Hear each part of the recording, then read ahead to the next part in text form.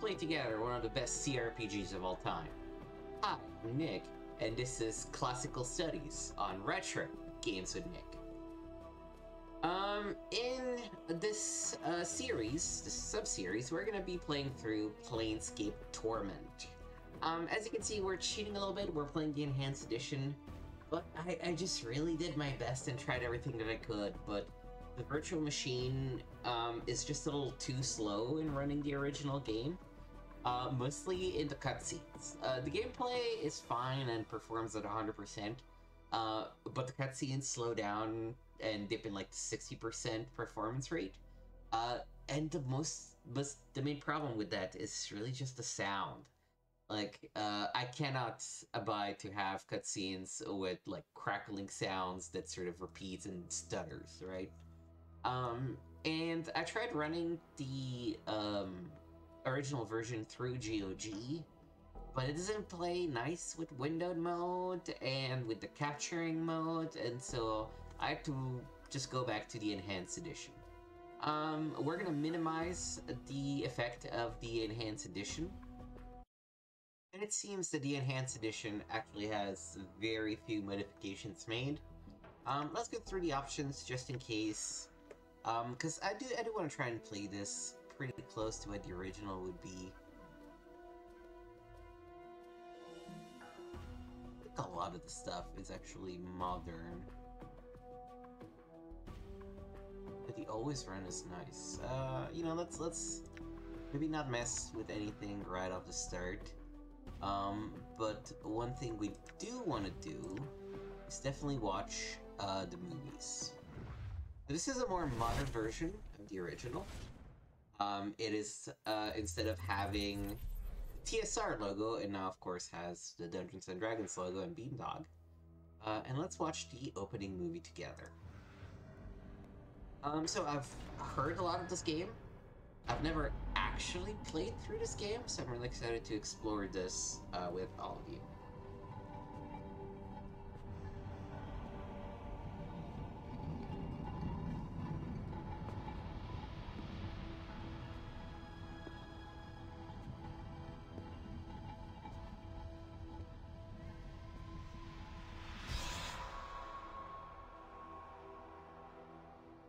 Creepy obelisk.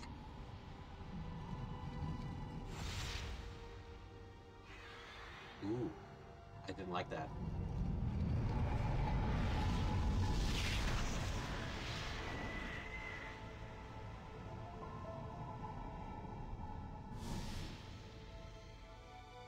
It looks like our wife or something. Probably our wife.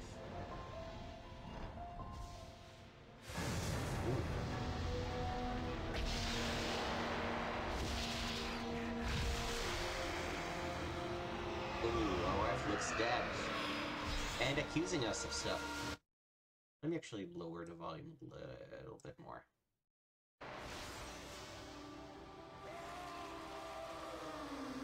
Ooh.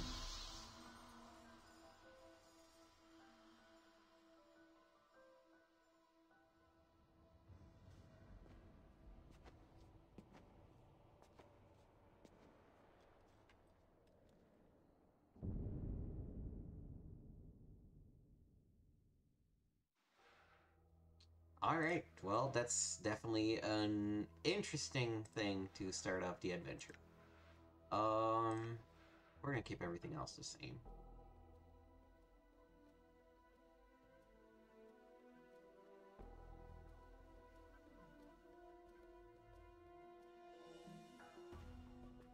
Yeah, we're gonna keep everything else the same. Okay, let's get ready to start. Oh, we gotta assign stats here, huh?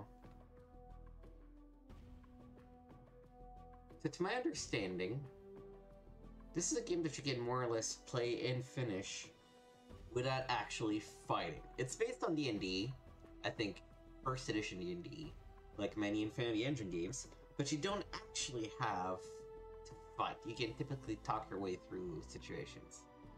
So let me boost Charisma.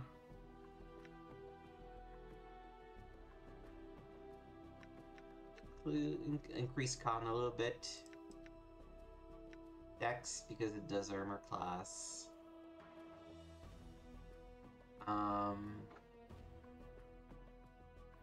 Bonus to XP and recalling things, yeah, sure. Strength, weight. Mortality options.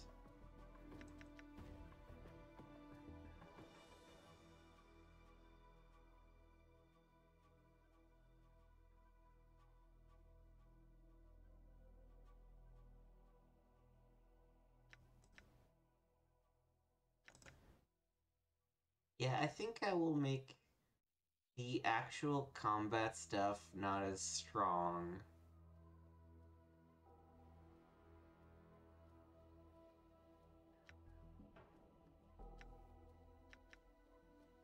Give wisdom, intellect, and charisma a little boost. Alright, let's try this.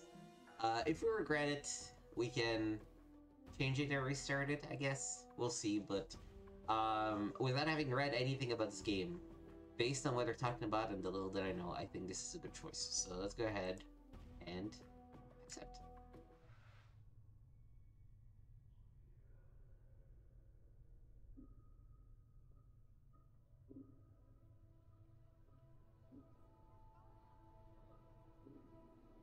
Hey, Oh. Chief, you okay? You playing corpse or you putting the blinds on the... Deader for sure. Well, who are you? Who am I? How about you start? Who are you? I don't know, I can't remember. Can't remember your name? Well, next time you spend a night in the Burg, go easy on the bub. Name's Smord. I'm trapped here too. Trapped? Yeah, since you haven't had time to get your legs yet, here's the chant. I've tried all the doors, and this room is locked tighter than a chastity belt. We're locked in... where? What is this place? It's called the mortuary. It's a big black structure with all the architectural charm of a pregnant spider. The mortuary? What? Am I dead? But from where I'm standing, you get scars at plenty though. Looks like some Burg painted you with a knife. All the more reason to give this place the laugh before whoever carved you up comes back to finish the job. Scars? How bad are they? Well, the carvings on your chest aren't too bad, but the ones on your back weren't. It pauses. Say, looks like you got a whole tattoo gallery on your back, Chief. Spells it something. Tattoos on my back? What did they say? Yeah, looks like it gave me directions. Word clears his throat. Let's see. It starts with... I know you feel like you've been drinking a few kegs of stick swash, but you need to center yourself. Among your possessions is a journal that will shed some light on the matter. Farah can fill you in on the rest of the chant if he's not in the dead book already. Farah? Does it say anything else? Yeah, there's a bit more. Morty pauses. Let's see, it goes on. Don't list the journal or we'll be up the sticks again. Whatever you do not tell anyone who you are or what happens to you, or they'll put you on a quick pilgrimage to the crematorium. Do what I tell you. Read the journal, then find Farah. No wonder my back hurts. There's a damn novel written there. It's part of the journal I'm supposed to have with me. Was there one with me while I was lying there? No, you were stripped to the skins when you arrived here. Besides, look like you got enough of a journal penned on your body. What about Farah? Do you know him? Nobody I know. But then again, I don't know many people. Still, some Burks got to know where to find Farah. Once we get out of here, that is. How do we get out of here? Well, all the doors are locked, so we'll need the key. Chances are one of the walking corpses in this room has it. Walking corpses? Yeah, the mortuary keepers use dead bodies as cheap labor. Corpses are dumb as stones, but they're harmless and won't attack you unless you attack first. Is there some other way? I don't just want to kill them for a key. What, you think it's gonna hurt their feelings? They're dead. But if you want a bright side to this, if you kill them, at least they'll have a rest before their keepers raise them up to work again. Well, alright, I'll take one of them down and get the key. Note, search the shelves in the room for a weapon to attack the zombies with. When you find one, go to the inventory screen, the backpack button in the lower right, and arm yourself. If you wish to examine any items you find, right-click on them on the inventory screen. Alright, I'll look for one. One last thing. These corpses are slow as molasses, but getting punched by one of them is like being kissed by a battering ram. If they start getting an edge on you, remember you can run and they can't. Use it to keep some distance if you need to recover. To run, either toggle run on the options screen or hold down the shift key and left click the area you want to run to. If you're in danger of dying, use running to keep your distance from the zombies while you recover. Alright, thanks for the advice. Okay. Let me do a couple of things.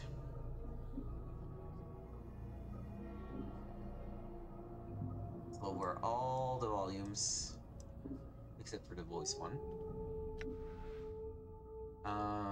Let's activate the always run. And let's make a quick save. Let me save. Sure, I guess. I rename this.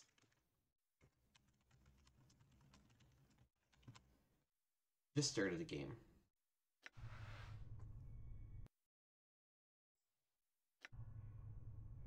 Alright, let's start by zooming out a little bit, since I see that when we're zoomed in, the graphics tend to blend a little. Okay. I'm gone. So, to my understanding, let's actually just dick around the menus a little bit first. Don't want to part with that. We can switch eyeballs. We have a fist. We are a fighter with armor class 10. I assume that this technically goes by AD&D rules, so that's first. Okay, parentheses or tangent. I never really understood the difference between first and second edition. It seems to me that second edition is really just like 1.5-ish, and then 3 really made a big difference. But yeah, I assume that we're a fighter and the armor classes accounted for in terms of original D&D. He has bite. He is also a fighter.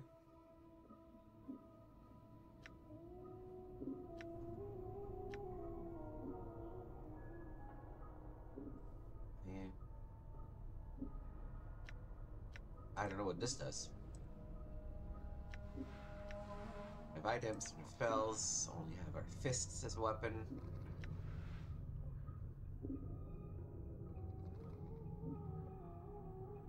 Oh, there's a clock running in the game. Okay, interesting. Party member slots. It's our money, I suspect.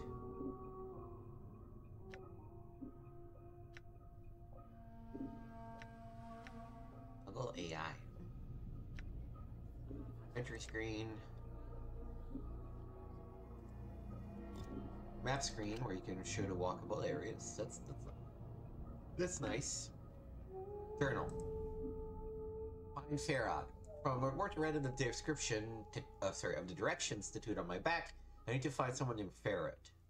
I'm not certain where to start looking. Hopefully asking some of the locals in a strange place will allow me to track him down. And then we are supposed to find a missing journal. Which of course is missing. Morte is a talking skull. His sole weapon seems to be his mouth, whether by taunting or biting. He seems to be along for the ride, whether we want him around or not. We are somewhat curious as to how he's able to float around. Nameless one. You are nameless. You awoke on a slab in the mortuary in Sigil, covered in scars and tattoos, your memory gone. Who has done this to you and why? You don't know. Yet. But you're going to find out. Zombie, male. Zombies are mindless corpses animated by necromancy. Unlike skeletons, zombies still have a great deal of flesh attached to their frame, and this is both an advantage and a disadvantage. It makes them tougher and stronger than skeletons, but at the same time, rigor mortis hinders their movement, making them much slower than a normal human being. While the zombies move and attack very slowly, their great strength becomes apparent when they catch a target. Their blows are capable of killing a normal human being with a single punch. Yep.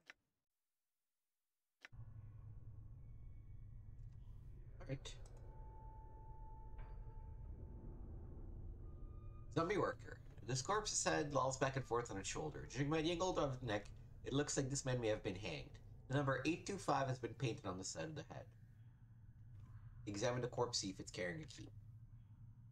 The corpse is carrying nothing, but you happen to notice its hands are heavily bandaged. The bandages might be usable if the corpse was disposed of first. Guess you don't have the key. You don't happen to know which of your other corpse friends has the key out of this place. Chief, they can hear you, alright? You're dead. But you're dead, and you're talking to me. Morte. Yeah, but I'm special. Death couldn't kill my zest for life. These corpses here... Morte rolls his eyes. They probably didn't have much personality to begin with. I see. Morte. Look, Chief. Watching you trying to swap the Chan with these corpses isn't doing much for my morale. Let's leave the corpse stock for the Barbies, alright? Alright, let's go. So my goal is still to try and not fight.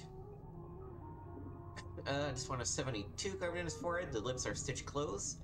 The faint smell of formaldehyde emanates from the body. Examine the corpse.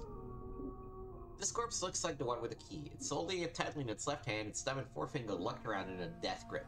Looks like you'll need to act the corpse's hand to get the key. I need the key, corpse. Looks like you're not long for this world. Done.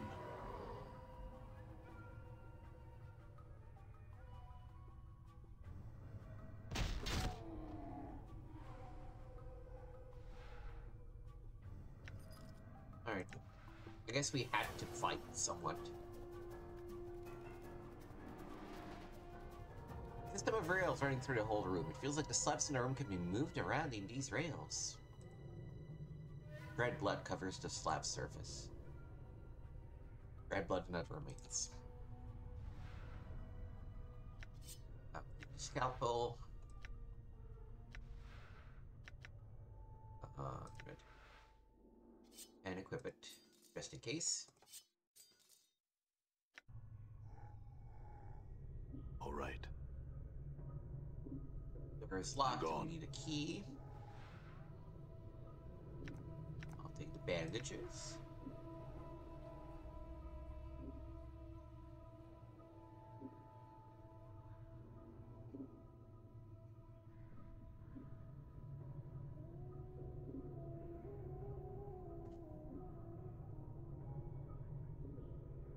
This corpse looks like someone turned it inside out. A machine on the head of the table has peeled the skin of the forehead to give direct access to the skull.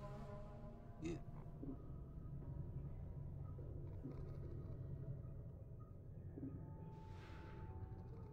Oh, nothing there. Covered in blood, completely gutted. Alright. Let's get out of the room.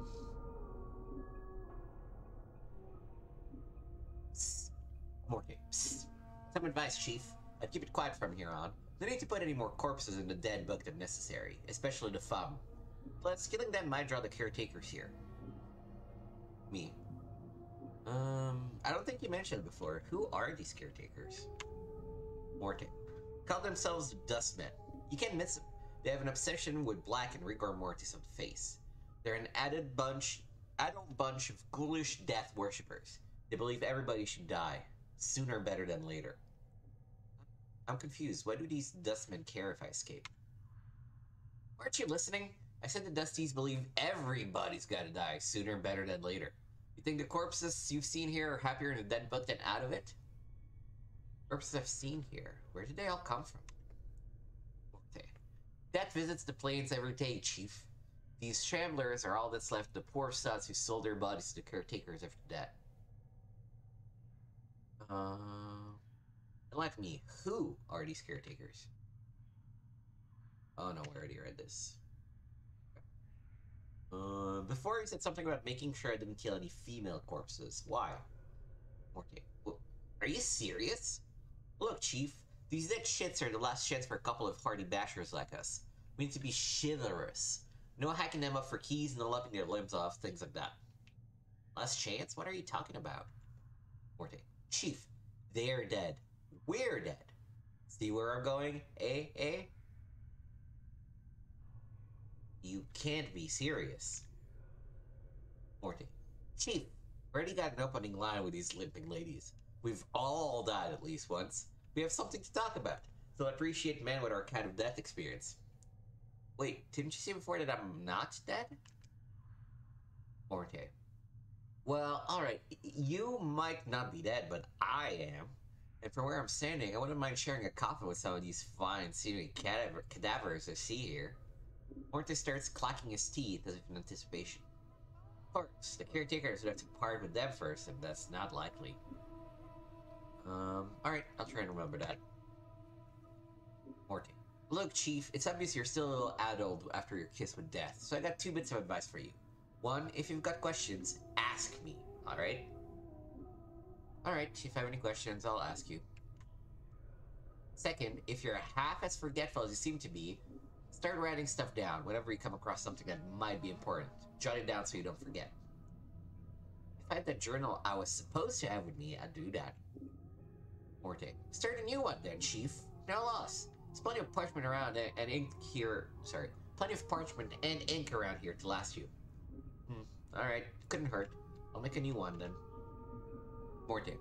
Use it to keep track of your movements. If you ever start to get clouded in important things like who you are, or more importantly, who I am, use it to refresh your memory. Alright, I got it. Let's go. Updated my journal. Day 0, hour 7. My original journal's gone missing, so I've started a new one. I woke up in a place called the mortuary. I don't know who I am, what I'm doing here, or even how I got here. The only person I encountered was a chattering skull called Morte. While he was checking my wounds, he discovered a set of directions tattooed on my back. I know you feel like you've been drinking a few kegs of Styx wash, but you need to center yourself. Among your possessions is a journal that'll shed some light on the dark of the matter. Farod can fill you in on the rest of the chant, if he's not in the dead book already. Don't lose the journal, we'll be up to Styx again.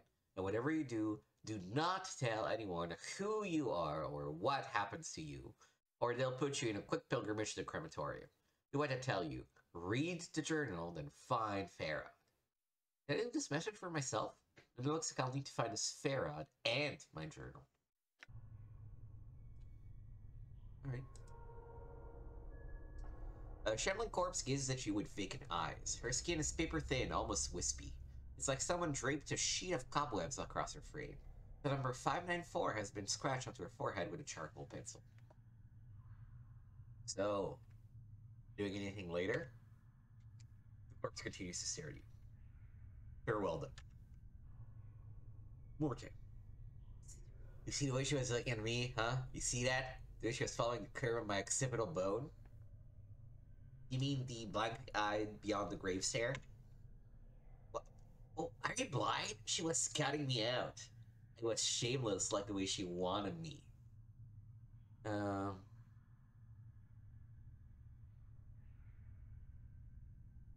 Let's play along with it. Wanted you to go away, maybe. She was obviously too distracted by me to pay attention to some stupid bobbing head with a big mouth. You? Yeah, right. Trust me, shits beyond the grave don't care about all that physicality and I've got a body and I'm all scarred and tough looking. They want gas with spirit. That's me, Chief. You? Corpses like you are as common as copper. Whatever, Morte, let's go.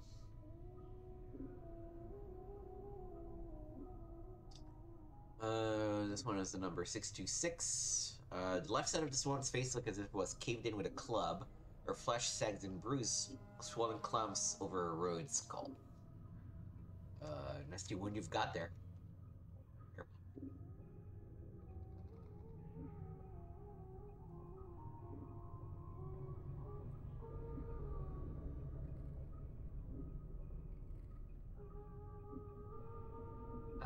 This corpse is zooming around a triangular path. Once it reaches one of the corners of the triangle, it pauses, then turns and staggers toward the next corner. It has 965 tattooed on the side of his skull. As you approach, it halts and stares at you. Morte. Looks like someone forgot to tell the sun to stop walking the rule of threes. What do you mean? Morte. These corpses don't have much left in the attic, so they can't do more than one task at a time. When they're told to do something, they'll keep doing it until someone tells them to stop. The Spore set probably finished some task and they forgot to tell him. Who gives them their commands?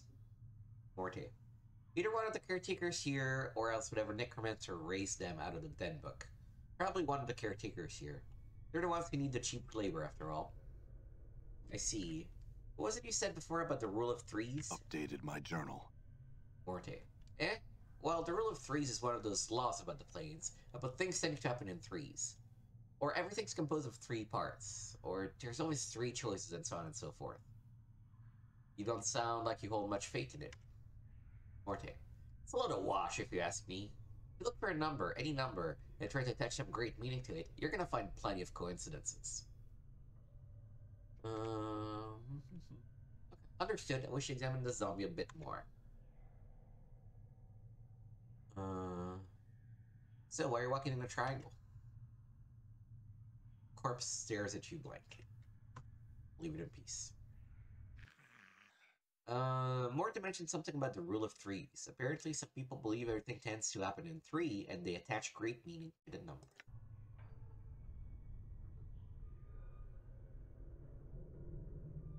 Going? I guess there's not really anything else to do. Here, oh, by the way, what's her button for quick save? Oh, ascent keys, there we go.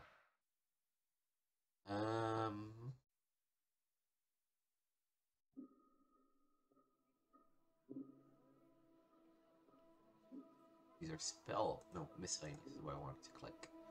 Quick save is Q? Okay. Yes.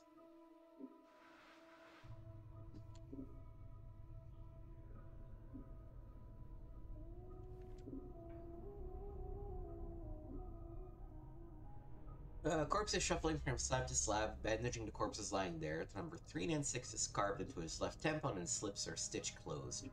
Notice the corpse is carrying a roll of bandages in its hand. The bandages look usable. Mind if I borrow these bandages? Just stares at me. I'll try to take them.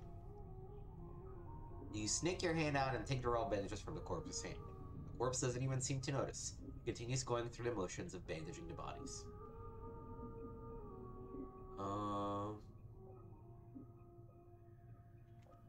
Just apologize to him, but yeah.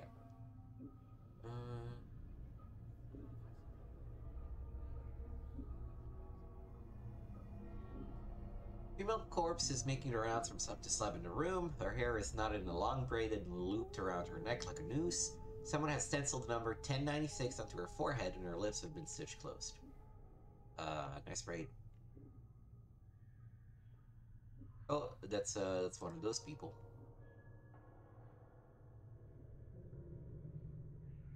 Number 1201 has been inked on the forehead of this corpse, and the ink has run down its eyes, cheeks, and jaws.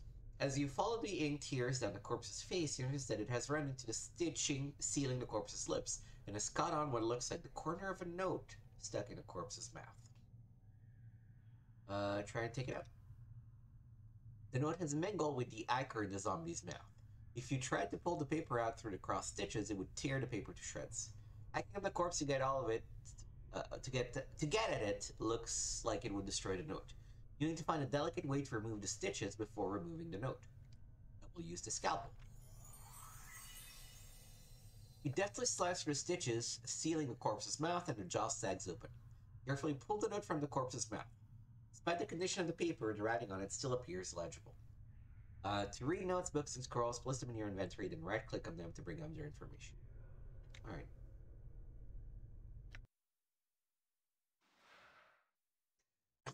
Note from Corpse 1201. This is a foul-smelling note retrieved from the mouth of one of the mortuary zombies. It looks like it was sewn into the corpse's mouth by accident. Despite its condition, the writing is legible. Please, to whatever dustman reads this, I beg of you. I know of my legal obligation under the terms of the dead contract, but I am prepared to offer more than my signing fee if you will cremate my body rather than raising it. I've arranged for this note to be left with my body upon my death. If you're reading this, then please use this note as instructed and accept the results in exchange for my contracted duty. Let my contract number serve as the key. It looks like the corpse was too late to prevent the raising, but you notice that beneath the writing and diagram, it looks like directions for folding the parchment into strange patterns. Click use. Okay, false-smelling note has a strange diagram inscribed beneath the writing. It looks as if it's instructing you to fold the corners of the note so the points are touching the center. There's a series of strange marks in each corner. 1 mark in the upper right, 2 in the lower right, 3 in the lower left, and no in the upper left. This is corpse 1201. He said his number would be the key. So we do upper right.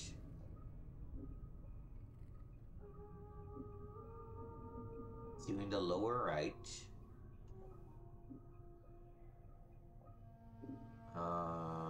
Upper left when there's no marks.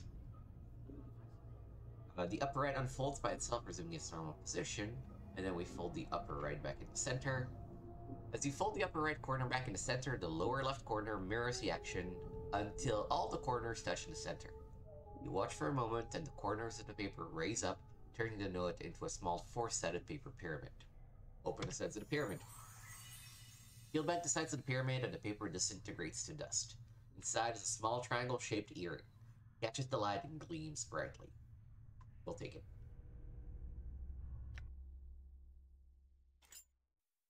Flip it, I guess.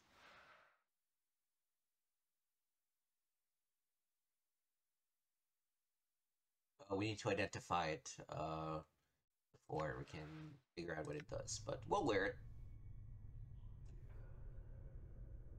Alright, let's quick save before we talk to this guy. This book is huge. It contains thousands of names. Doll. This crab looks very old.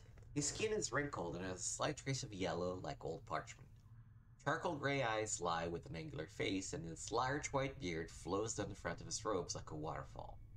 His breathing is ragged and irregular, but even his occasional coughing does not slow the scratching of his quill pen. Greetings. Morte. Whoa, Chief, what are you doing? I was going to speak with a scribe. He might know something about how I got here. Morte. Look, rattling your bone box with dusties should be the last thing. Doll. Before Morte can finish his rant, the scribe begins coughing violently. After a moment of two, the coughing spell dies down and the scribe's breathing resumes its ragged wheeze. Morte. And we especially shouldn't be swapping the Chan with sick dusties. Come on, let's leave. The quicker we leave this place, the laugh. We'll give this place the laugh, the bet. No. Before Morte can finish, the scribe's gray eyes flicker to you. The weight of years hangs heavy upon me, restless one. He places down his quill. But I do not yet count deafness among my ailments. Restless one? Do you know me? Know you? There's a trace of bitterness in the scribe's voice as he speaks. I have never known you, restless one, no more than you have known yourself. He is silent for a moment. For you have forgotten, have you not? Who are you? As always, the question, but the wrong question as always. He bows slightly, but the movement suddenly sends him into a bout of coughing. He pauses for a moment, catches his breath. I am Doll. Perhaps you can answer some questions for me, Doll. Updated my journal. Very well. What would you wish to know? Is this the journal? No. What is this place? Doll. You're in the mortuary, restless one. Again, you have come. Before he can finish, Doll breaks into a fit of coughing. After a moment, he calms himself and his breathing resumes its ragged wheeze. This is the waiting room for those about to depart the shadow of this life. Tell me more about it, I guess. This is where the dead are brought to be interred or cremated. It is our responsibility as dustmen to care for the dead, those who have left the shadow of life and walked the path of true death. Doll's voice drops in concern. Your wounds must have extracted a heavy toll if you do not recognize this place. It is almost your home. Shadow of life? Yes, a shadow. You see, restless one, this life, it is not real. Your life, my life, they are shadows, flickerings of what life once was. This life is where we end up after we die. And here we remain, trapped, caged, until we can achieve the true death. True death? True death is non-existence. A stare devoid of reason, of sensation, of passion. Doll coughs, then gives a ragged breath. A state of purity. Sounds like oblivion. Why would anyone want that? No. It is worse than remaining in the shadow of what life once was? I think not. Um, Shadow of Life? Yes, a shadow. You see, Restless One, this life, it is not real. Okay, we already read this, okay. What makes you think this life isn't real? Now, what makes you think this life is real? Look inside yourself. Do you not feel somewhat lacking? Dal shakes his head. This is the purgatory. There is only sorrow here. Misery. Torment. These are not the elements that make up life. They are part of the cage that traps us in this shadow. Cages? How? Dal shakes his head. Passions carry weight. They anchor many to this shadow of life. As long as one clings to emotion, they will continually reborn into this life, forever suffering, never knowing the purity of true death. I see. How does one escape the cycle of rebirth and achieve this true death? Kill your passions. Strip yourself of the need for sensation. When you are truly cleansed, then the cycle of rebirth will end and you will achieve peace. Dal sighs. Sounds like a death rattle in his throat. Past these shelves of ours, past the eternal boundary, lies the peace that all souls seek. The eternal boundary? The boundary between the shadow of life and the true death. I see, I had some other questions. How did I get here? Dal snorts in contempt as if he finds the memory repugnant. Your moldy chariot ferried you to the mortuary, Restless One. You would think you were royalty based on the number of loyal subjects that lay stinking and festering upon the cart that carried you. I got here in a cart? Updated my journal. Yes. Your body was somewhere in the middle of the heap, sharing its fluids with the rest of the mountain of corpses. Dal breaks into another violent fit of coughing, finally catching his breath minutes later. Your Seneschal Farah was, as always, pleased to accept a few moldy coppers to dump the lot of you at the mortuary gate. Who is this Farah? He is a collector of the dead. Dal draws a ragged breath and continues. We have such people in our city that scavenge the bodies of those that have walked the path of true death, and bring them to us so that they may be interred properly. But where can I find this Farad? If events persist as they have, Restless One, you have a much greater chance of Farad finding you and bringing you to us again before you find whatever ooze puddle he wallows in this time. Nevertheless, I must find him. Dal. A slight warning creeps into Dal's tone. Do not seek out Farad, Restless One. I'm certain that it will simply come full circle again, with you none the wiser and Farad a few coppers richer. Accept death, Restless One. Do not perpetuate your cycle of misery. If I ask him about it again, my journal. Okay. I have to find him again. Do you know where he is?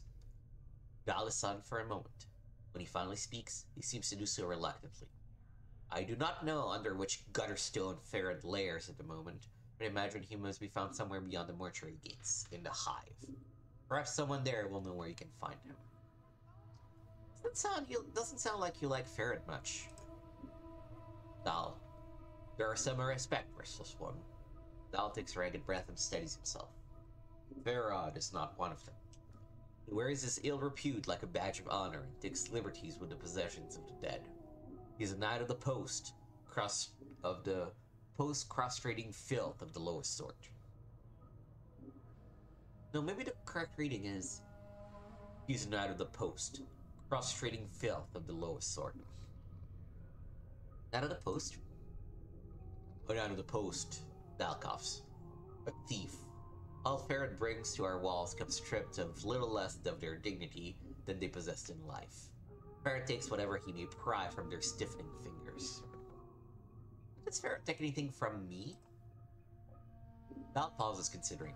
Most likely. Are you missing anything, especially anything of value? His voice drips as he frowns. Not that Farad would take exception to anything that wasn't physically grafted to your body, and sometimes even that's not enough to give his greedy mind pause. I am missing a journal.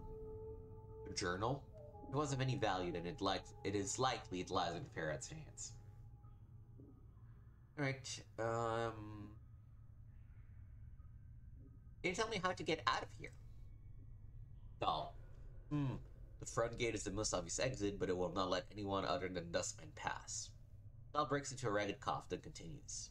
One of the guides by the front gate has a key to it, but it's unlikely it will open it for you unless you're extremely persuasive. Do you know who I am? Updated my journal. I know scant little of you, Restless One. I know little more of those that have journeyed with you and who are now alive in our keeping. Thou sighs. I ask that you no longer ask others to join with you, Restless One. Where you walk, so walks misery. Let your burden be your own. There are others who have journeyed with me, and they are here. Updated my journal. Do you not know the woman's corpse interred in the memorial hall below? I thought that she had traveled with you in the past. Now it looks like he is about to start coughing again, then catches his breath. Am I mistaken? Where is her body? The Northwest Memorial Hall on the floor below us. Check the beers there. Her name should be on one of the memorial plaques. Mayhap that will revive your memory. I don't know. I don't recall ever traveling with a woman. Dahl makes no response to this, and simply stares at you in silence. Where are the others? Doubtless there are, but I know not their names, nor where they lie. One such as you has left a path many have walked, and few have survived. Dahl gestures around you. All that come here. They must have traveled with you once. Other questions? What do you do here? I am a scribe, the cataloger of all the shells that come to the mortuary. Dahl coughs again, then takes a deep breath. As long as the stream of corpses flows through the mortuary, I shall remain at my post. You say that I have been here more than once. How is it that the dustmen do not recognize me? Updated my journal. I am the one that catalogs the shells that come to our halls, Restless One. Dahl breaks into a fit of coughing, then steadies himself. Only I see the faces of those that lie upon our slabs. The dark of your existence lies safe with me. Tell me more about the mortuary? Okay. Though, actually, sigil and wounds did not ask. Sigils are a fair city. Yes, the wounds that decorate your body. They look as if they would have sent the lesser men along the path of true death, and yet it seems that many of them have healed already. Dahl coughs violently for a moment, then steadies himself. But those are only the surface wounds. Only surface ones? What do you mean? Updated my journal. I speak of the wounds of the mind.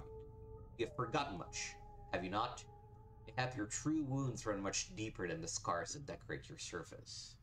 Dahl coughs again, but it is something that only you would know for certain. You sound ill, are you not well? I am now close to the true death, Restless One.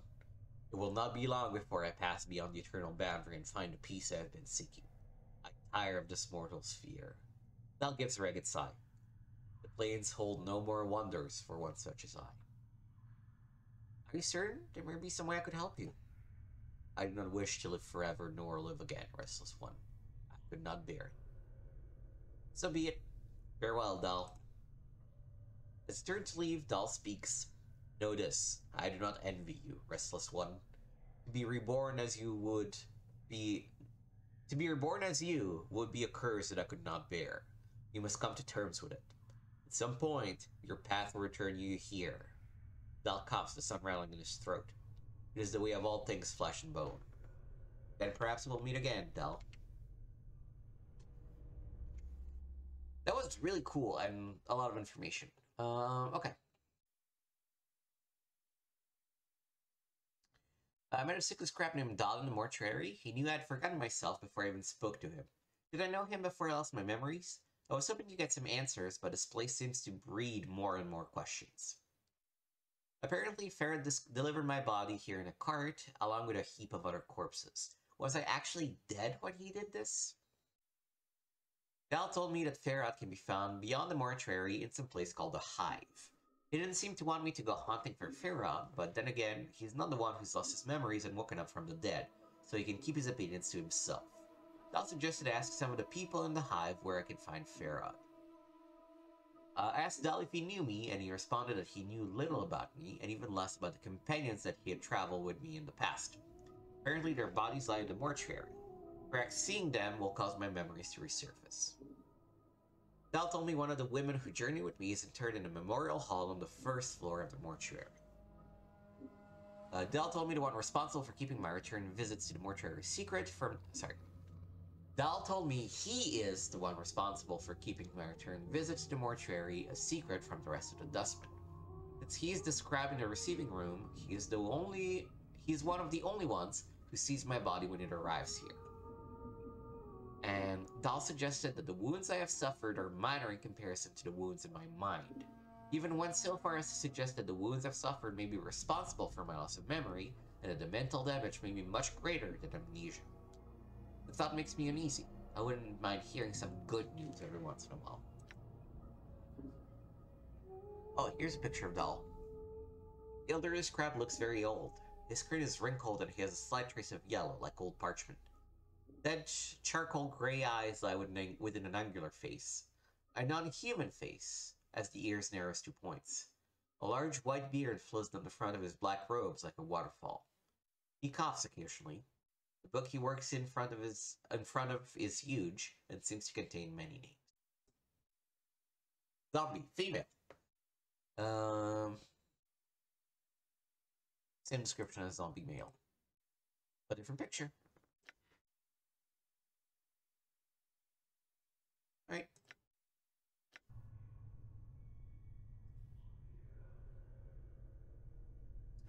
Corpse has the numbers 1094 carved into its forehead, mouth ended shun tightly shut, and a chemical reek of fresh formaldehyde hangs in an overpowering cloud around it. Despite the pallid, sunken features and lifeless, milky eyes, it is clear that this was once a handsome young man. Usual lack of interaction.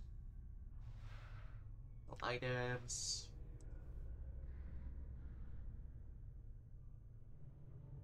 Completely wrapped in bandages like a mummy. Completely covered in a rough, dark cloth.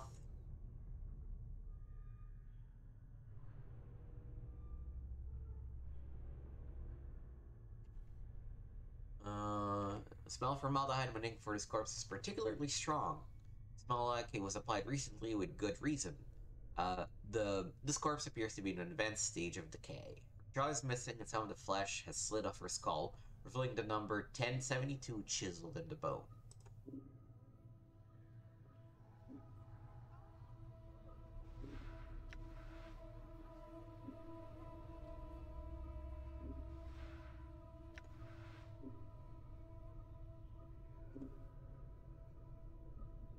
This gate looks sealed shut. There is no lock or other means of opening it. Alright.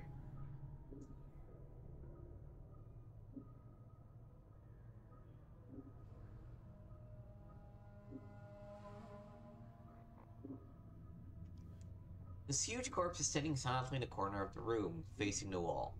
Looks to have been a heavy-set man in his early years, and judging by the condition of his body, he died only recently. The freshly stitched number on his forehead reads 1664. This corpse looks like it is serving as a librarian, for it's carrying a huge stack of books in his arms. Let's examine the books. The books appear to be old mortuary ledgers, none of them of any particular interest. As you search through the text, however, you notice a loose page folded between two of the books. You're suddenly struck with a feeling that someone tucked it there to hide it. We're gonna take it. The page doesn't look like it belongs to the ledgers. It looks like it belongs to the logbook. The tear is clean, as if with a knife, so you suspect the page was removed on purpose. Take a moment to read through the page. It is a list of dead bodies brought through the mortuary and logged in the receiving room. All the entries appear to be recent arrivals.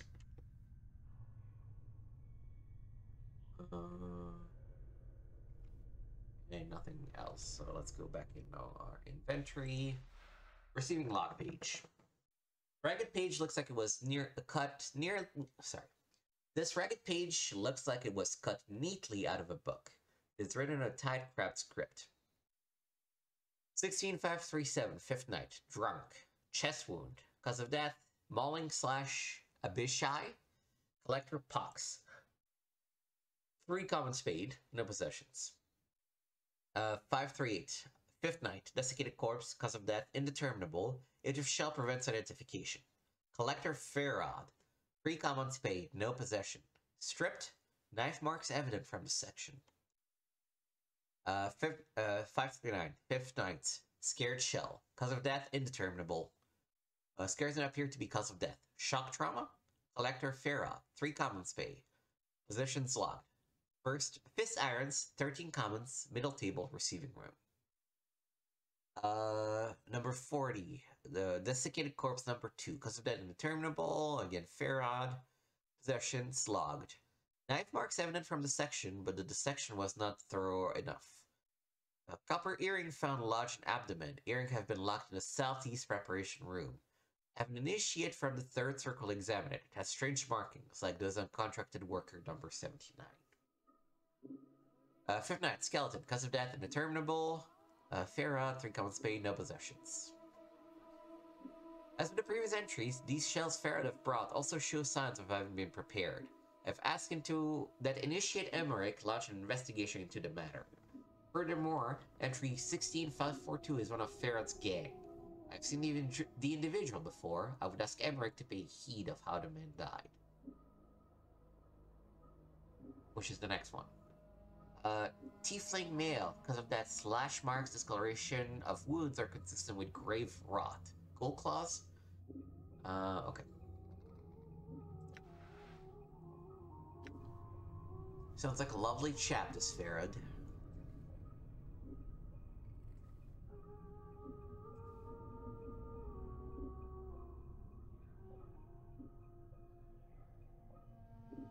The stench coming from this corpse is truly nauseating. Someone split open this man's chest and has yet to remove all of his internal organs.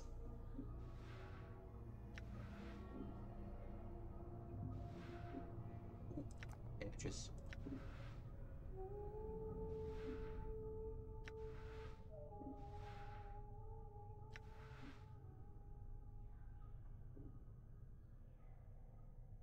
Ivan. You see a slight young woman with pale features. The sunken flesh around her cheeks and neck makes her appear as if she is starving. She seems intent on dissecting the corpse in front of her, prodding the chest with a finger. Greetings. Ivan. The woman does not respond. She seems too intent on the body in front of her. As you watch her work, you suddenly notice her hands.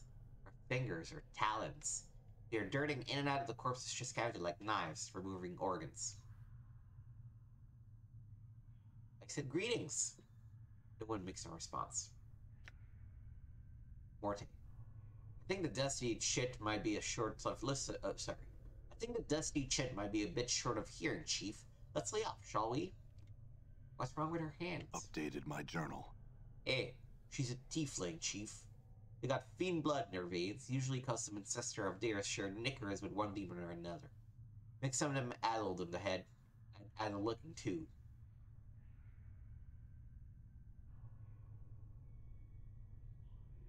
Okay, let's quick save.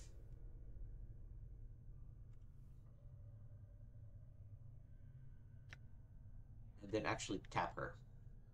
The woman jumps and whips around to face you. Her eyes are rotting yellow with small orange dots for pupils. As she sees you, her expression changes from surprise to irritation and she frowns at you. Greetings. She doesn't seem to have heard you. She leans forward, squinting as if she can't quite make out. Whatever is wrong with her eyes must make her terribly nearsighted. You. She clacks her taloned fingers together and makes a strange motion with her hands. Fine thread and embalming juice. Bring here to Ivy. Go, go, go. I had some questions first. Updated my journal. She turns away. She makes no sign that she heard you.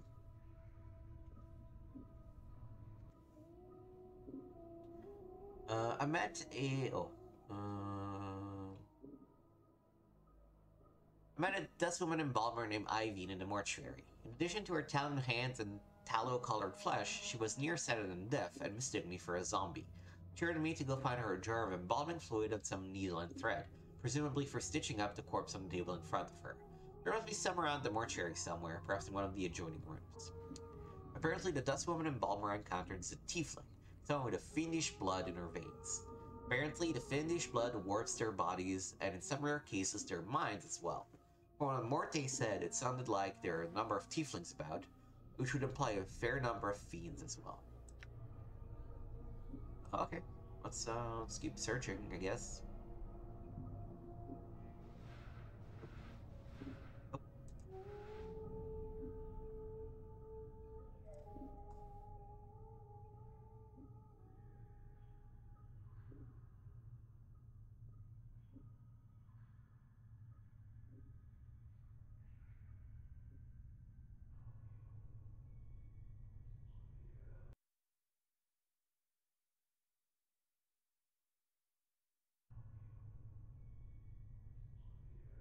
Okay, it's sort of a wheel that we're going around. Trembling corpse gives at you with vacant eyes. Number 81 is carved in his forehead and his lips have been stitched closed. Anything interesting going on? As you address a zombie, it blinks in surprise. Eh? What? Why are you disguised as a corpse? Updated my journal. The zombie is trying to respond beyond his stitched lips. He has a peculiar half-frightened, half-angry expression. Who are you? What's your want? Who are you? Zombie doesn't seem to have heard you. He looks up and down for a few moments and frowns. What who go here? He's asking her suspiciously. Who's power? Justice?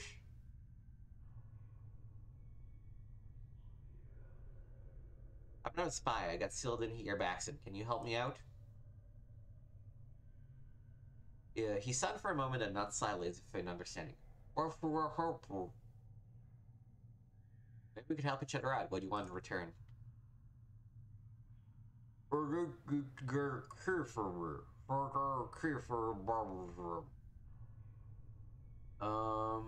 where is this key? Just speak shit, hazard. He points at his eyes.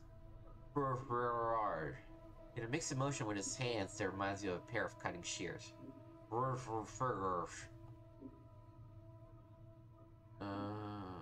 A dustman woman with yellow eyes and blades on her fingers already met her in the embalming room. Hold on, I'll be back with a key shortly. Updated my journal. I got your damn key, but you best watch your threats, you hear me?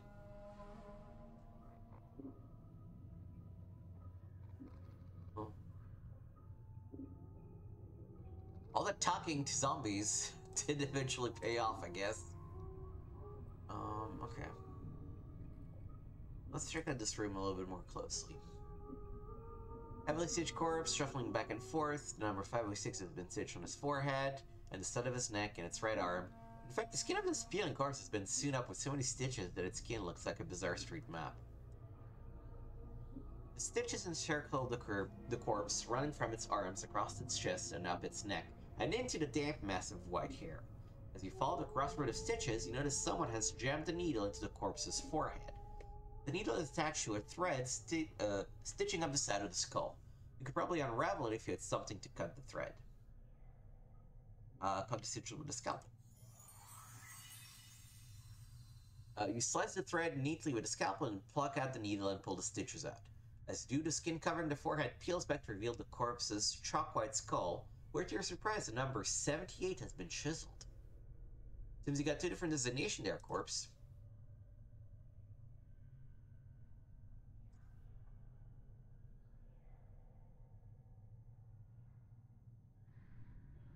It contain murky liquid. It smells like a cross between vinegar and formaldehyde. Not a corpse on a stone slab. There is no indication of what the body died of. This chalk-white body has been drained of blood and treated with embalming fluid. A nearly stitched seam runs down the corpse's chest.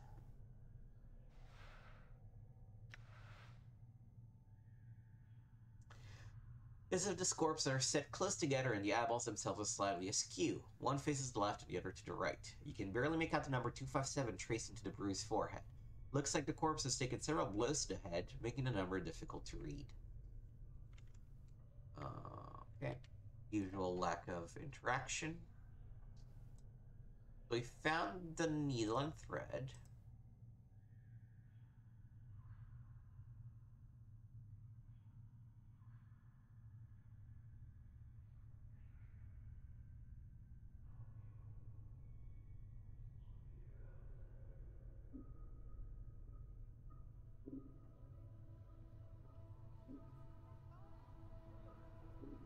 On the table is still fresh. Stench rising from the body.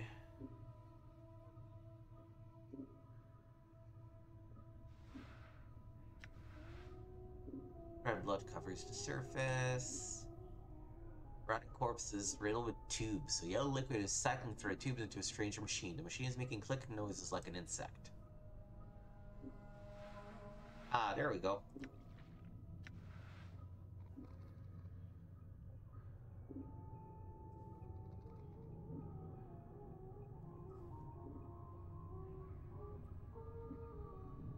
those are stairs going up.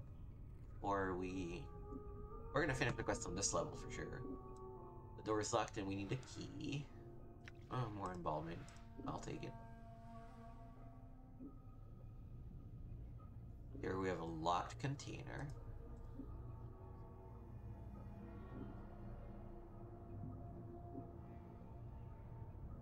That door is also locked. Alright, so...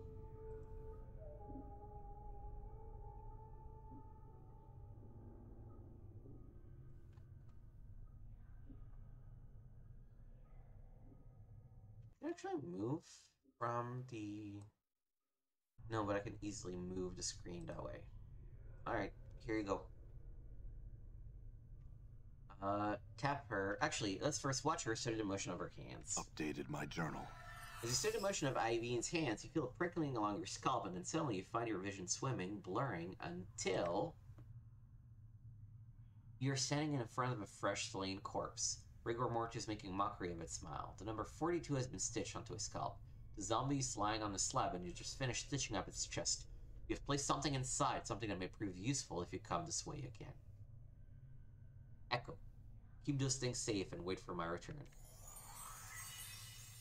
The memory of your voice is an echo, strange and hollow to your ears. You cross your arms in front of your chest, and to your surprise, the corpse does too.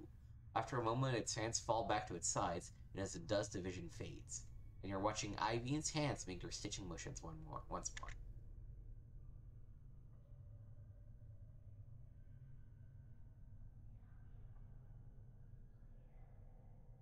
Okay, no. Looking for corpse 42. Dapper.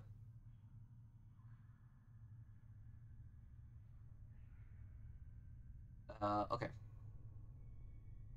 I will say, wait a minute. Make a motion of a key turning with your hand. I need an embalming key. Do you have one?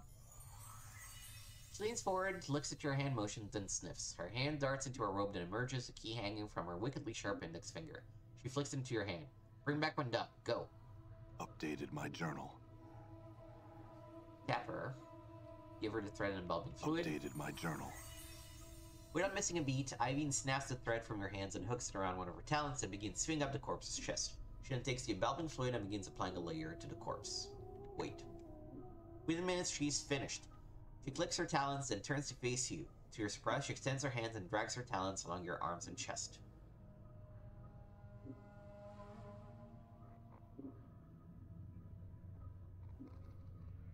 It's not that I'm not flattered, but... Looks like you have a new friend, Chief. You two need some time together, or... Let's do it, Morte. As she traces your arms and chest, you suddenly notice she seems to be examining your scars. She withdraws her talons, she clicks them twice, then bends forward and examines some of the tattoos on your chest. You're right on you. Cavers do that? They're except for zombies. Zombies, not painting. She sniffs and pokes one of your scars. This one bad shape. Many scars, no preserves. Your talons suddenly hook into the thread you brought her, and lightning-like she jabs another talon into the skin near one of your scars. It feels barely more than a pinprick, but it looks like she's about to start stitching you up. Yeah, sure, let her work. Updated my journal. The sensation is curiously painless as Ivine begins to stitch up your scars. When she is done, she sniffs you, frowns, and stabs her fingers into the embalming fluid.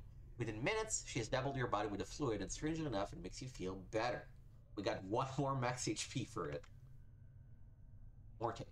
This may be the second time in my life that I'm thankful I don't have a nose. Ivine puts the last touches on your body, gives you another sniff, nods, and makes a swing motion with her talons. Done. Go, go. Okay. I now kind of want to go back through all the zombies and see if we can find the number 42. This corpse 95 is stopped dead in its tracks. Judging from the condition of its left leg, it looks as if some sort of tomb broth or corpse mold has eaten through its knee. The corpse is wobbling unsteadily back and forth, trying to keep his balance. Trying to help the corpse balance. You reach out for the corpse's left arm to help steady it. As you grab its arm, however, the corpse suddenly sways to the right, and you end up tugging the corpse rather than steadying it. Ooh. Chief, you might not... Zombie worker. There's a crack for the corpse's left leg, and the body falls like a dead tree. Its torso strikes the stone flagstones and shatters like a rotten melon, felt an ichor gurgling from the cavity. To your surprise, no one seems to have noticed the corpse's collapse. And even stranger, the left leg remains standing where the body was, as if at attention. After a moment, the leg falls over with a wet thump. As you gaze upon the putrefied remains of the corpse, you notice that its left arm seems intact. It had snapped from the torso during the fall, and it doesn't appear to have been touched by the tomb rot that had spread to the rest of the body. I wonder if I could make use of the arm. We just got... Oh, no, we can just loot a left arm, I guess. Let's read our journal. We have left our journal a little unread.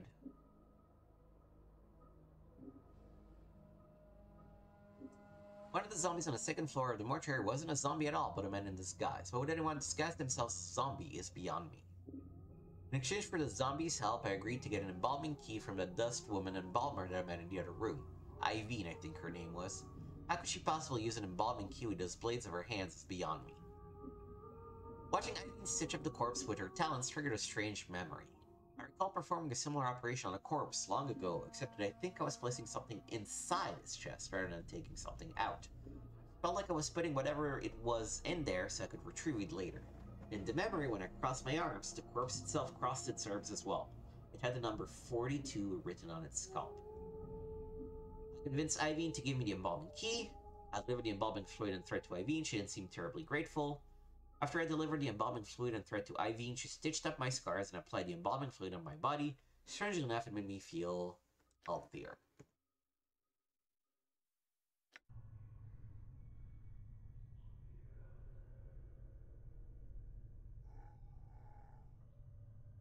Uh, 257. I have to accidentally clicked off. I don't think it's any of the... Okay, so one thing that I really need to do now is to increase the mouse scrolling speed. That's a lot better.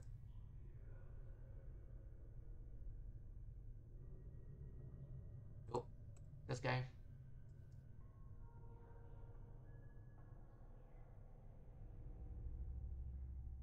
One 664. I don't think we met it, but I want to check before we move on. 72 and 96. Oh, 1.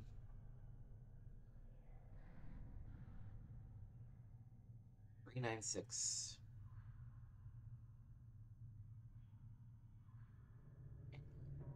Corner. Oh.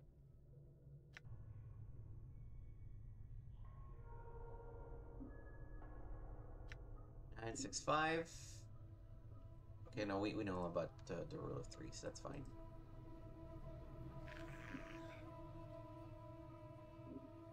Let's do 6.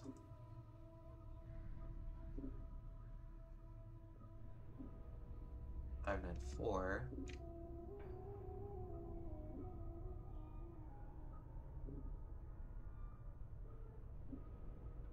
569. Yeah, I think all of them had 3 digits to their number. Nope.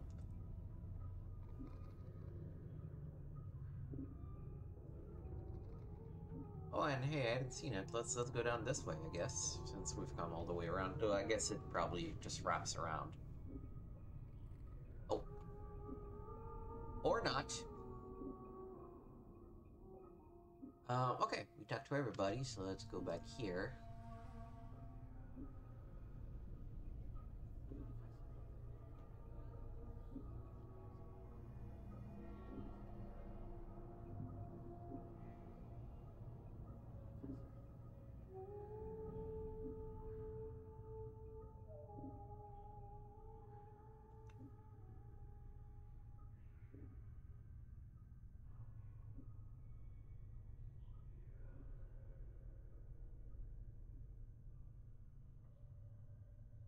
Okay, there you go.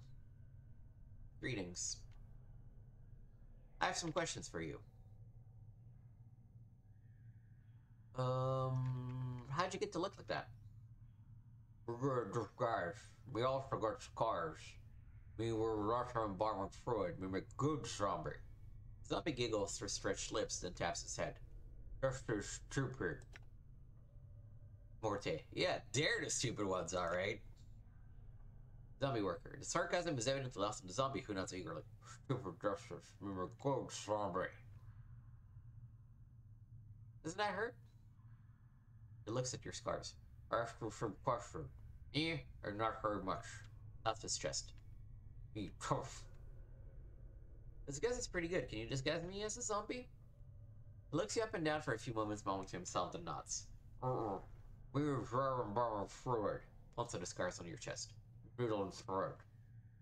I'll think about it. I had some other questions. Do you know someone named Farad? Or Arad? Zombie frowns briefly in thought.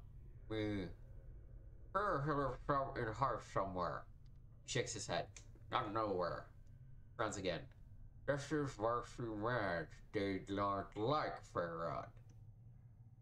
Why don't the dustmen like Farad? Updated my journal. Who's a collector? Brings debtors to mortuary. Sells them to dustmen. Brings lots of debtors. Dustman does not know where he gets debtors. Thinks he's putting barracks in dead book. What? Morte. He's saying this Farad Burke has been selling a lot of debtors, corpses, to the dustmen. That's what collectors do. They gather dead bodies and sell them to the dustmen.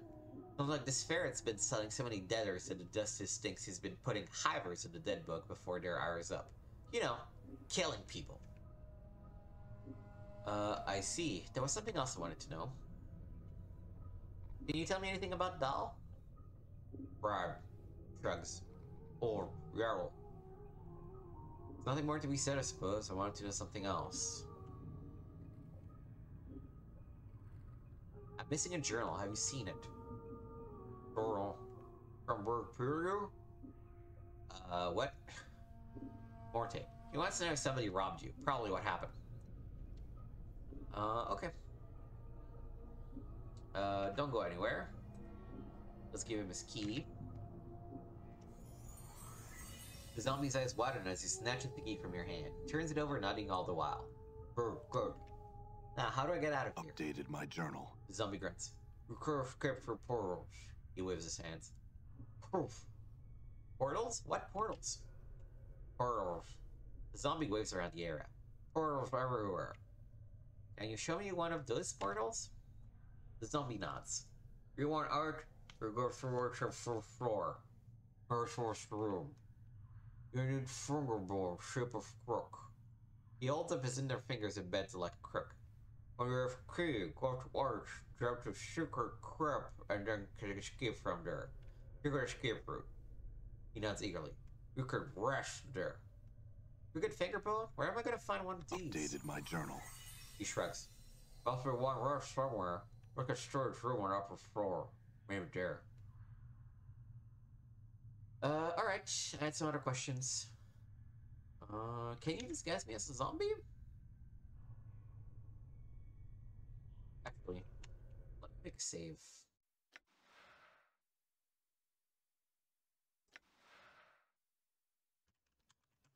I got the zombie thing.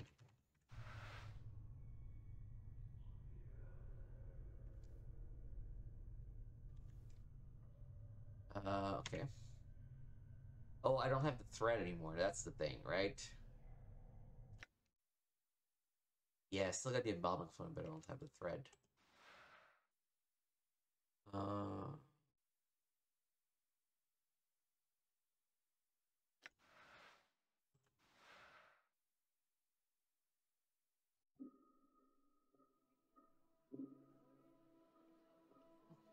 The sealed jar embalming fluid is used as preservatives for dead bodies.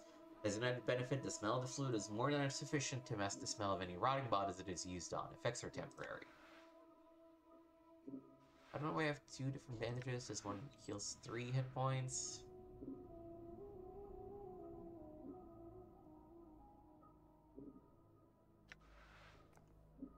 Oh, okay, I can stack them. Alright. Okay. So I can do anything unless I got the stitching with him. So I guess we're just gonna go upstairs. I'm gone.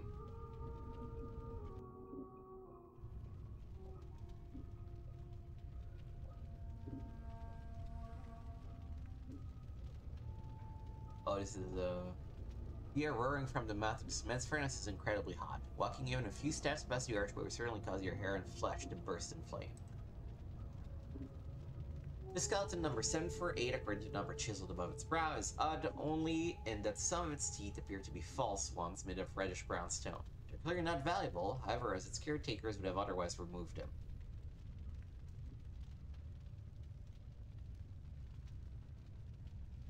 If to ask, why the smog? I mean, it's not like you have anything to be modest about. We're talking to you, Bones. Stay healthy. Morte.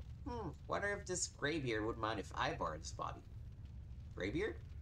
Greybeard. You know, geezer, old fellow, yellow dog. Old. Well, I don't think he's in a position to object. Why not take his body? Morte studies the skeleton for a moment, then shakes his head. Nah, I need a fresher one than this, and something with a little more dignity. One that's not all creaky and fractured. And you're not? Oh, you're a sack full of laughs. Morty glares at you. Besides, you're one to talk, Burke. Mirrors begs for mercy when you're around. Let's go.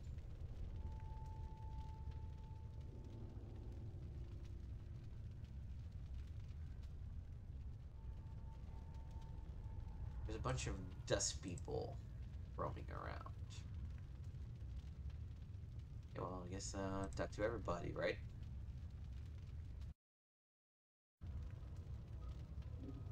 The skeleton seems particularly old, the leather straps binding it together cracked and worn. The word repent has been carefully engraved into its forehead with some amount of skill. A rougher hand later chiseled 996 on both its temples. Examine him carefully. Someone has taken care to bind the bones of the skeleton with leather straps woven around the body in such a pattern that they resemble muscles and tendons. The straps are secured to metal bolts punched into the skeleton's joints. The skeleton looks like it has seen a great deal of service. Many of its bones are chipped and its numerous fractures are bound with sealant and foul-smelling glues. I wanted to try and pry out the skeleton's joint bolts. Morty goes, "Whoa, Chief, that's vandalism. Those bolts probably are the only thing holding that bag of bones together. Necromancy only goes so far with these old fellows." Oh, I didn't want to cause any permanent damage. Oh, it's not a problem. Morty does a strange bobbing motion that you think might be a shrug. I wasn't sure if you knew that or not. By all means, go ahead. Nah, not with some dusties. Are you lost? No, I'm not lost. I had some questions. You're not lost. What is your business here? I'm here to see someone. Who are you here to see? It is none of your concern. I'm afraid that it is my concern. Mayhap the guards can loosen your tongue. The dustman takes a step back. It looks like she's about to summon the guards.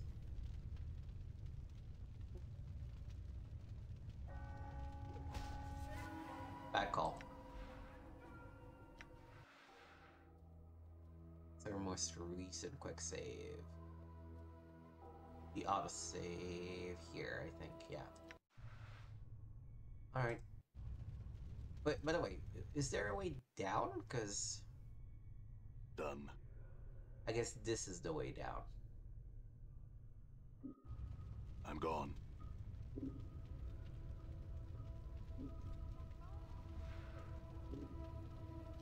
Purple charm. Charm bone fragment of some creature. Symbols are engraved. It protects you against flames and extreme heat.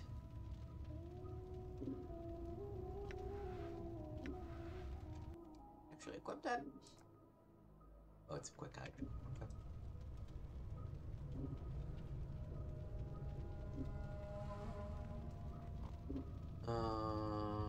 Examine the skeleton carefully. We're gonna leave it in peace.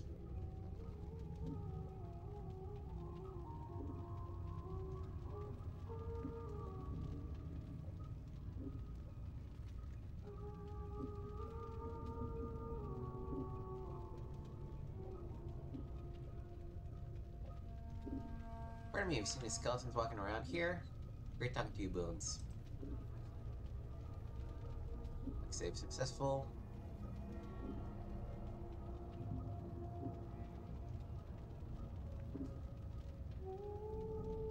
We're waiting. A guard comes. Oh, and then they want to fight me. Hell no. Nope. I'm here to see someone. I'm here to see Doll. Very well, thanks. Done. Alright, then I guess that's how we evade that.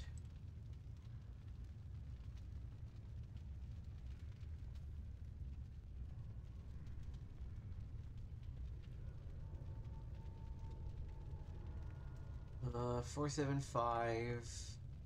Nothing interesting going on with this corpse. It's walking weird. Skin of female corpse heavily tattooed with intricate patterns. Skin of her brow has been peeled back, so her number 1148 could be chiseled into the skull beneath. Her mouth is sealed shut.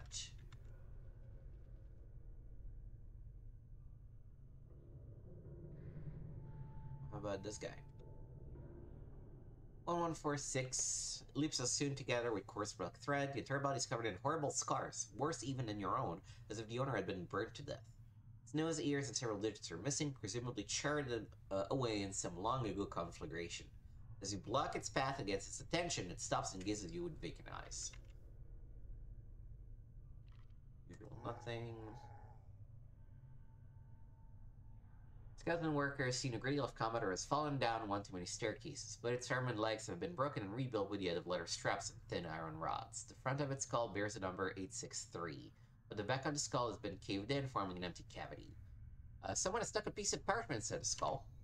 We take it. Oddly enough, it feels the skull cavity is intended to store messages. A tiny string is attached to the parchment from a hook bolted inside the skull, as if to keep the parchment from accidentally falling out.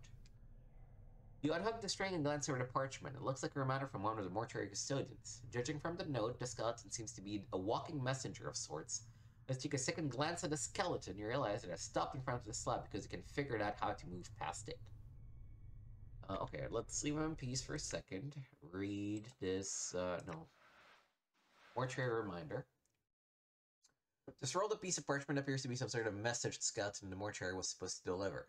This is the third and last request for the pry bar. I have been misplaced. If it has been misplaced, tell me, and I shall go to the hive market and purchase another. I have no objection to maintaining the contracted workers, but I've been trying to repair the skeletons, and the bolts are wedged in so tight I can get them out. Also, some of the locks on the storage cabinets on the third floor have become stuck again due to the heat, and I need the pry bar to snap them open as well. If the pry bar is indeed lost, I will see about procuring the services of a locksmith and having the cabinet be replaced.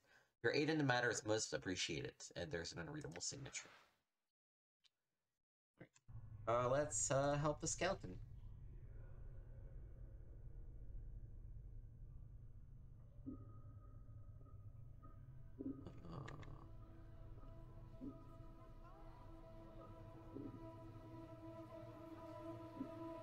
Help it?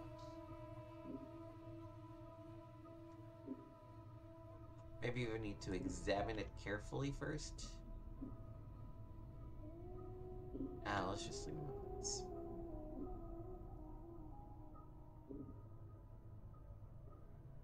Locked. Oh. We already talked.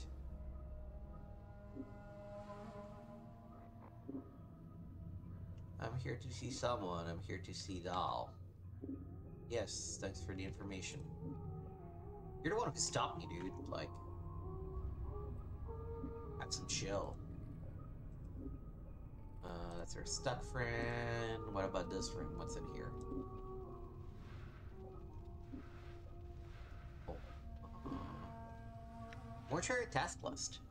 Someone has spent a series of tasks in red ink on the scrap of parchment. I would like the contracted workers to be inspected thrice daily at the end of each work shift when the new initiates come on duty. We experienced too many contract collapses while engaged in heavy labor as of late, and I fear the embalming enchantments initially used on the corpses may be decaying or have warped somehow.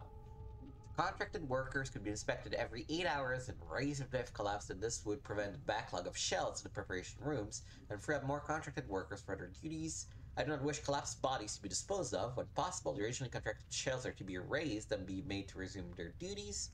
I've included some spare embalming charms with shells for initiates some duty. They are to be used only when the shells cannot be repaired when stitching, bandaging, or applications of embalming fluid. And I'll take it.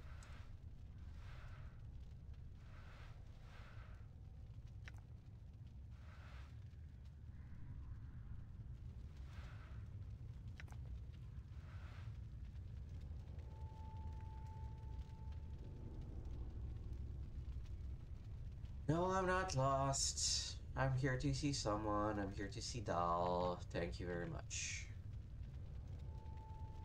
Stop fucking bugging me.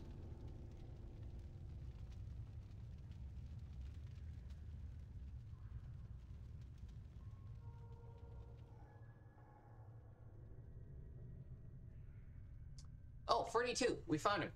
Skeleton turns to face you. 42 has been chiseled into its forehead, and a number of its bones, mostly the jaws and the joints, have been bound by leather straps. Okay. No. I think this is the corpse I had the memory about.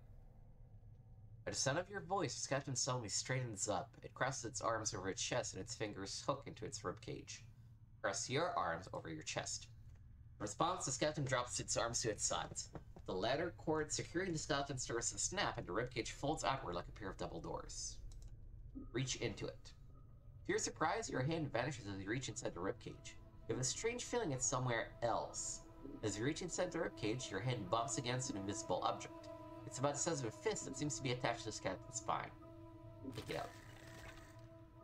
As you pull the item out, the skeleton suddenly disintegrates, and the iron bolts securing its joints clatter on the floor. Whatever this item was, it seems to have been the only thing holding it together. Looks like an unremarkable lump of iron. You can't imagine why someone would hide it inside the ribcage of a skeleton.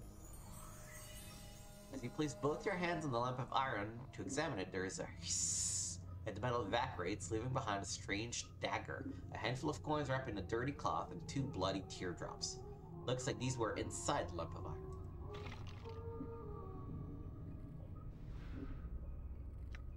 In the club.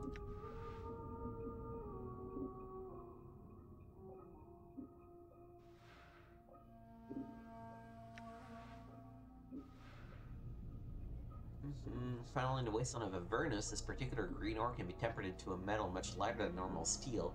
In addition, green steel weapons tend to retain remarkably fine edges and are capable of dealing out more damage than their standard counterparts. It probably beats the scalpel. 1 to 3 piercing.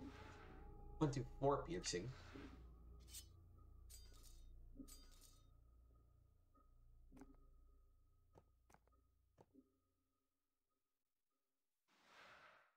Clutch Ram heals 9 HP, adds resistant to slashing attacks.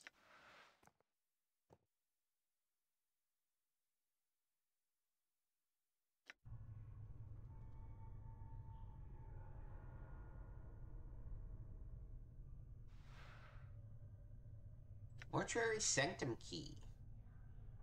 This heavy key is a strange fusion of bone and infallible blood red metal. Its jagged C-shaped head looks like it's ready to clamp down on whoever holds it. The key is used to open the inner gates in the mortuary. Hell yeah. Let's make a save.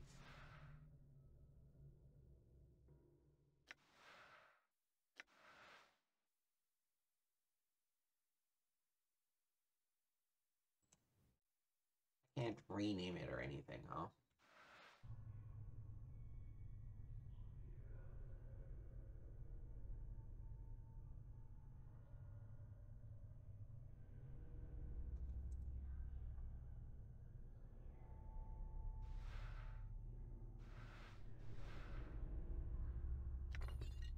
Hammer.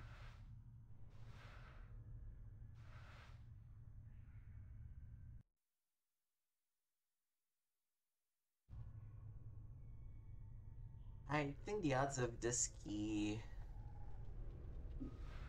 opening the cabinet in the back is pretty low.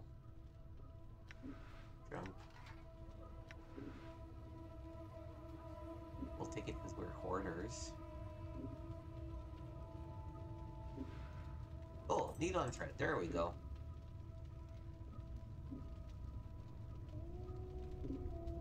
Still locked.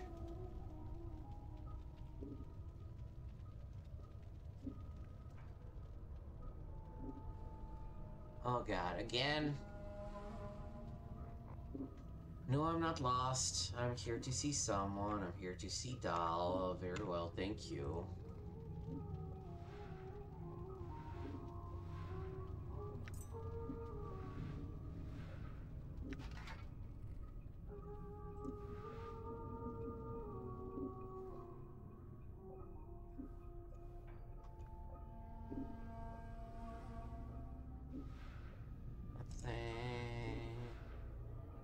Iron pry bar, yes please.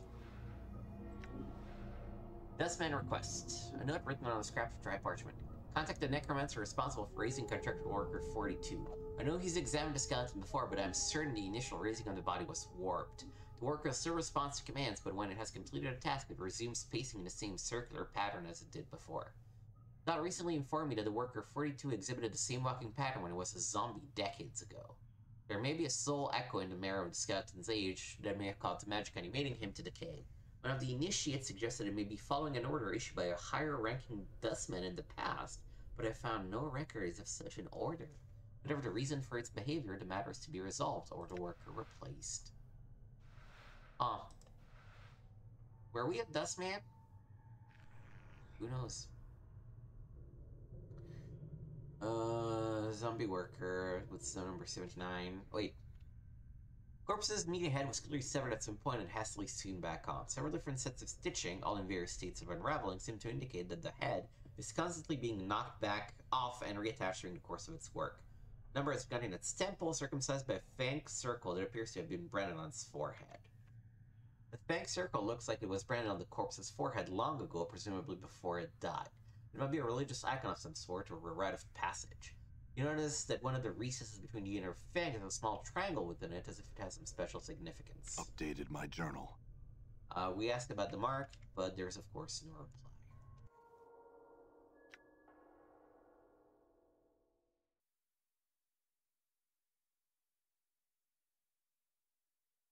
Vexus told me there's a secret portal in the northwest room of the first floor of the mortuary. If you take a crooked finger bone up to it, it will activate and take me to the secret crypt, where Vexus says I can rest.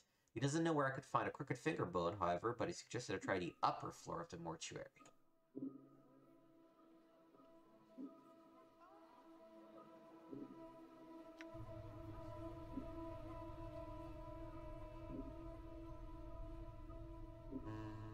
Stitches, 609. Responsive. Generated skeleton smells horrible, as if it had been only freshly stripped and prepared.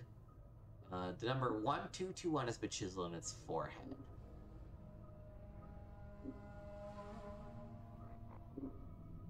Let me make a quick save.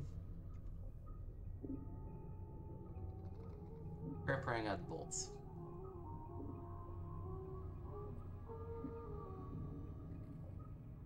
Using the pry bar.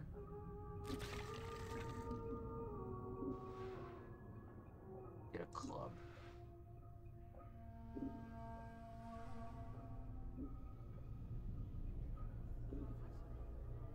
Six, 1, 3, but an inch of shredded leathery skin separates the 1 and the 3. Looking closely, you can barely make out a 2 carved here.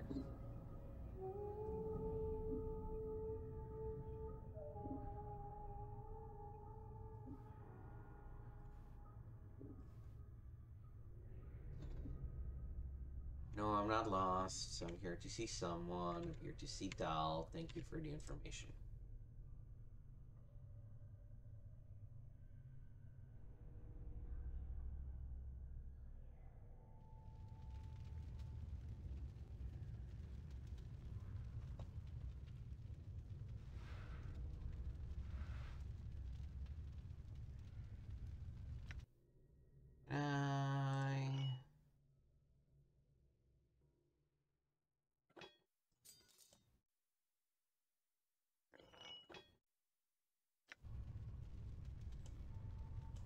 I don't know how to interact it with the pry bar, so let's just leave it be.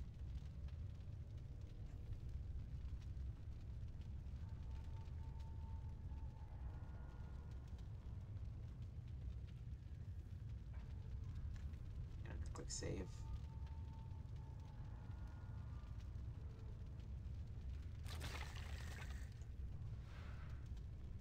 just a wooden club. Like, my reasoning is that one of them must have a crooked finger bone. Oh, no, why are you going so far? The scrolling is a little bit weird because I'm playing windowed, not as responsive as I would like it to be.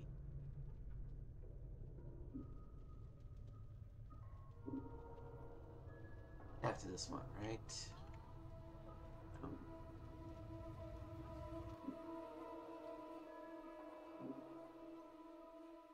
Oh, there's stairs on. Wait, there's stairs?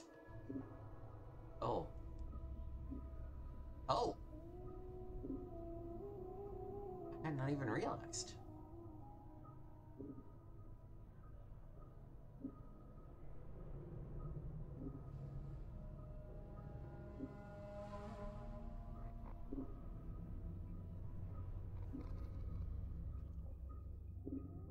It's literally just where I started. And here are the stairs down. All right.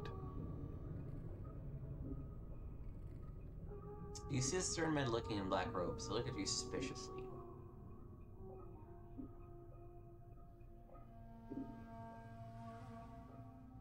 Seem to have gotten turned around in these halls. Are there any guides around who can direct visitors?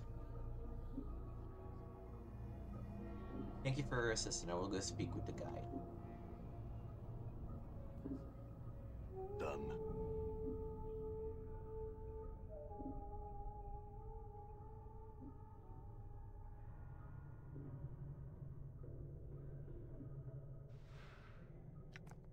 Dishes and cleaning rags.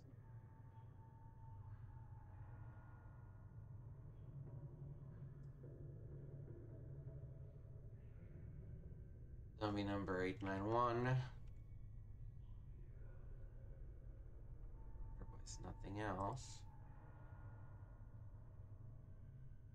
Can I open this? Ooh, yeah, okay.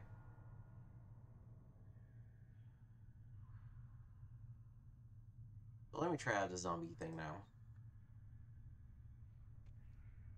Greetings. I have some question for you first. Can you disguise me as a zombie? Here you go. Morte, can't believe you're going through with this. How barmy are you? Pretty barmy, I suppose. The zombie liberally applies the embalming fluid to your body, then stitches up several of your scars. Working from your feet upwards, he stitches up your scars and finishes off the disguise by stitching your lips. Oh, thanks. Can you make the stitches on his lips any tighter? Sure, Morte. Zombie holds up his hand. Careful! Talk full of stitches out. Words disguise. Zombie no talk. You good to talk? Talk slow, careful. Okay.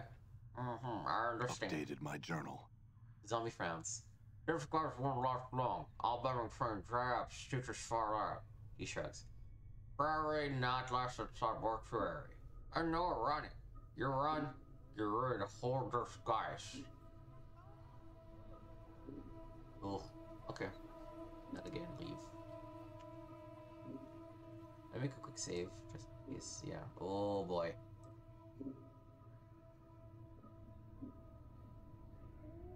Oh, I don't know if I can handle this.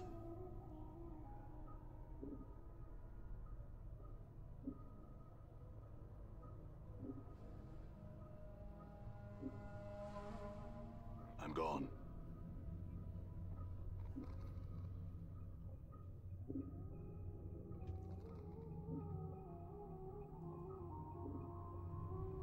I mean, it's effective for sure.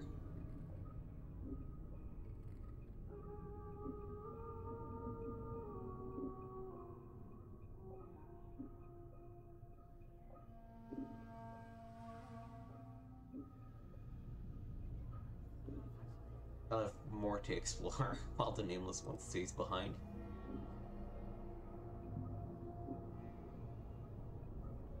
Heavy metal pipes run from the floor into the wall. Heavy bar of gate rusted shut. Noise of opening it.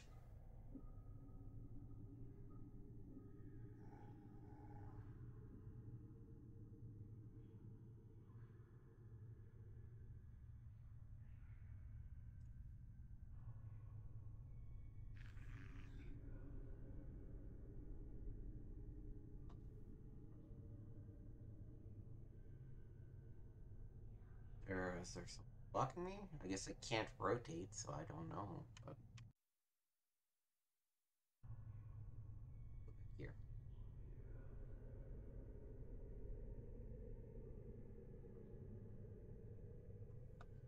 We will do our best to maintain this disguise. Just because I really like the Dustman not really bugging me.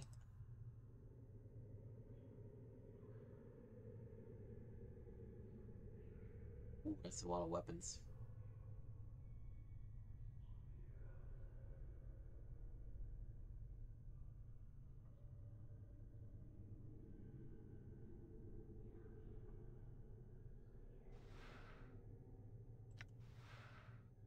Prison Hatchet. Taco, yeah, we're definitely dealing with first edition D&D.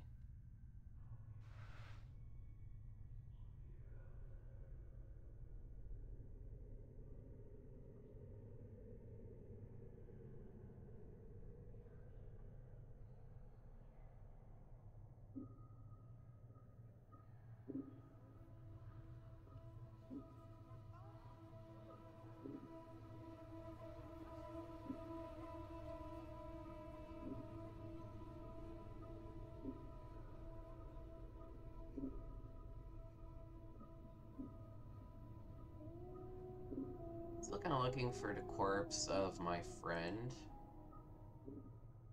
What did they say in the journal?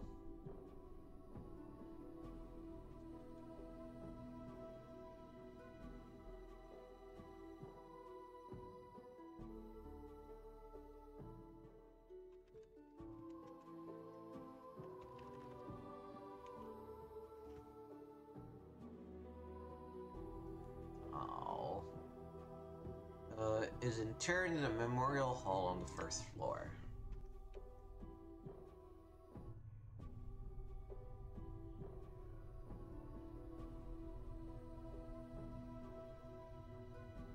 Plaque on the bier says, "Here lies Dionara."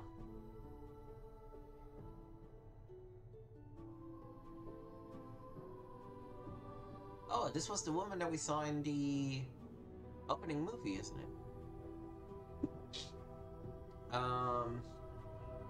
You see a strikingly beautiful ghost form before you. Her arms are crossed and her eyes are closed.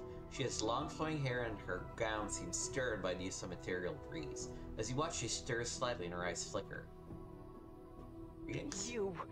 What is it that brings you here? Have you come to see firsthand the misery you have wrought? Perhaps in death I still hold some shred of use for you, my love. My love? Do I know you? Spirit makes a begging motion with her hands. How can it be that the thieves of the mind continue to steal my name from your memory? Do you not remember me, my love? The ghost stretches out her arms. Think. Her voice becomes desperate again. The name Dionara must evoke some memory within you. I think I feel the stirrings of memory. Tell me more. Perhaps your words still shall chase the shadows from my mind, Dionara.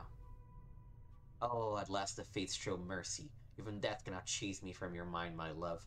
Do you not see? Your memories shall return. Tell me how I can help, and I shall. I need to escape this place. Can you help me? As you're about to ask Dionara the question, it catches in your throat. It occurs to you that if you tell her you're looking for an escape route, she may feel like you're abandoning her. If you're going to ask her how to leave, you need to be delicate about it. Let's start by being some more questions. Who are you? How can it be? Okay, we did this. Yep, we did this already. You know who I am?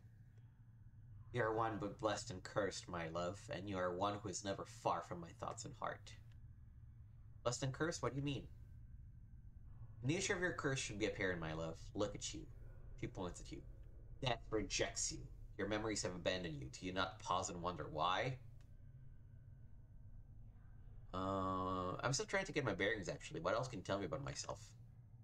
I know that you once claimed you loved me and that you would love me until death claimed us both. I believe that. I believe that, never knowing the truth of who you were and what you were. And what am I? I cannot. She suddenly freezes and she speaks slowly, carefully, as if her voice frightens her. The truth is this. You are one who dies many deaths. These deaths have given the knowing of all things mortal, and in your hand lies the spark of life and death. Those that die near you carry a trace of themselves that you can bring forth. As Dionara speaks the words, a crawling sensation wells up in the back of your skull. You suddenly feel compelled to look at your hand. As you lift it up and look at it, you can see the blood coursing sluggishly through your arm, pouring into your muscles, and in turn giving strength to your bones. Whoa! Updated my journal. And you know Dionara is right. You suddenly remember how to coax the dimmest spark of life from a body and bring it forth. The thought both horrifies and intrigues you. Note, you remember how to raise others from the dead. To access this ability, select the Special Abilities button in the quick menu. You can only use this on party members that have died in your presence. It will not work on anyone who does not travel with you, and it will not work on party members if you are removed from the party while they are dead. Can you tell me where I am? Where are you? Why, you're here with me, my love. As in the times when life was something both of us shared. Now it is the eternal boundary that separates us. Eternal boundary? Daenerys unsettled. It's a barrier of fear you shall never cross, my love. It is the barrier between your life and what remains of mine. Other questions? Let's see, escape again and tell her, I am in danger. Can you get me to a place of safety? I shall return as soon as I can speak to you again. In danger? Daenerys looks concerned. Of course, my love, I will aid you any way I can. She closes her eyes for a moment, and you watch an ethereal zephyr pass through her body, stirring her hair. After a moment, the zephyr dies, and her eyes slowly open. Perhaps there is a way. Yes? I sense that this place holds many doors shrouded from mortal eyes. Perhaps you could use one of these portals as a means of escape. Portals. Portals are holes in existence, leading to destinations in the inner and outer planes. If you could find a proper key, you could escape through one of them. Key? Daenerys pauses for a moment as if attempting to remember. Portals will reveal themselves when you have the proper key. Unfortunately, these keys can be almost anything. An emotion, a piece of wood, a dagger of silver glass, a scrap of cloth, a tune you hum to yourself. I fear that the dustmen are the only ones who would know the keys you could use to leave the halls, my love. Okay. I will return. Hold a moment. I learn much when I travel with you, my love, and what you have lost, I have retained. I have not divulged all that I know to you. My sight is clear while you fumble in the darkness for sparks of thought. What is it that your sight sees that I do not? Time itself relaxes its hold as the chills of oblivion slowly claim us, my love. Glimpses of things yet to come swarm across my vision. I see you, my love. I see you as you are now, and Daenerys grows quiet. What is it? What do you see? I see what lies ahead of you. It ripples through the plains, stemming outward from this point. Shall I speak of what I see? Tell me. First, I require a promise. Promise you will return, that you will find some means to save me or join me.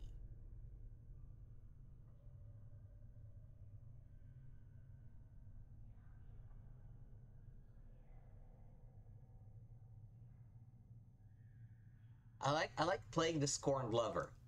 I find it hard to believe that a woman I once loved would blackmail promises from me with a promise of revelations. Have you no faith in me, Dionara? Dionara looks taken aback, then her tone changes, her voice becomes almost pleading. I don't mean to extract a vow from you, my love. It is just that I have waited so long for you to join me beyond.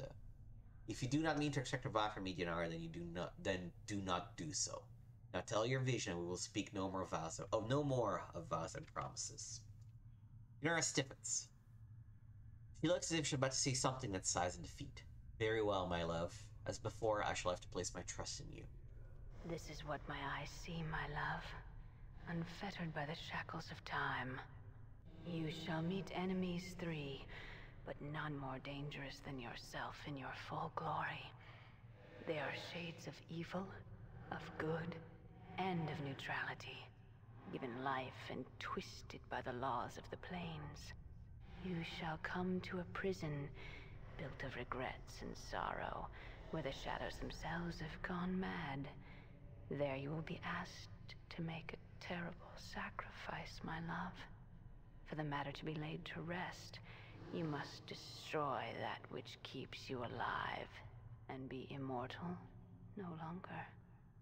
This road keeps me alive? I know that you must die. While you still can. The circle must come to a close, my love. You were not meant for this life. You must find that which was taken from you and travel beyond, into the lands of the dead. Updated my journal. While I still can. I do not doubt your ability to rise from the dead. I do believe that every incarnation weakens your thoughts and memories. You claim you have lost your memory. Perhaps it is a side effect of countless deaths? If so, what more will you lose in successive deaths? You lose your mind, you will not even know enough to realize that you cannot die. You shall truly be doomed. Countless deaths? How long has this been going on? I do not truly know, except it has gone on quite long enough. Alright. I shall wait for you in death's halls, my love. She smiles, but there is only sadness in it. She closes her eyes, and with an ethereal whisper, she fades. Morty. You back with me, Chief? You kind of drifted out on me there. No, I'm fine. You know who that spirit was? Eh, spirit? Spectre I was talking to, the woman. You were rattling your bone box with some woman? Where? Morty looks around excited. What did she look like? I was around top of the beer. Didn't you see her? No, you just kind of drifted out for a bit there. You just stood there, statue-like. I was a little worried you'd gotten addled on me again. No, I'm fine, I think. Let's move on. I feel stronger. Ooh, we just leveled up.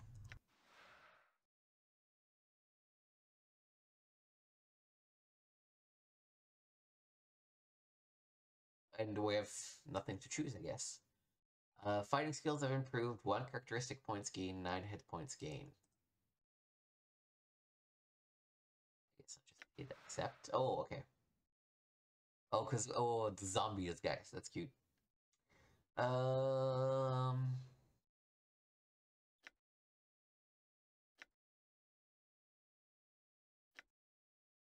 want to boost my charisma.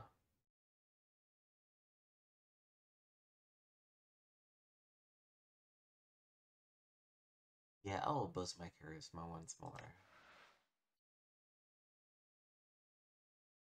We are currently true neutral.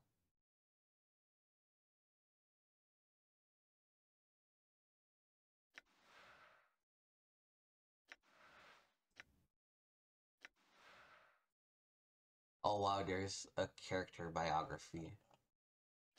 And oh, he's also almost ready to level up.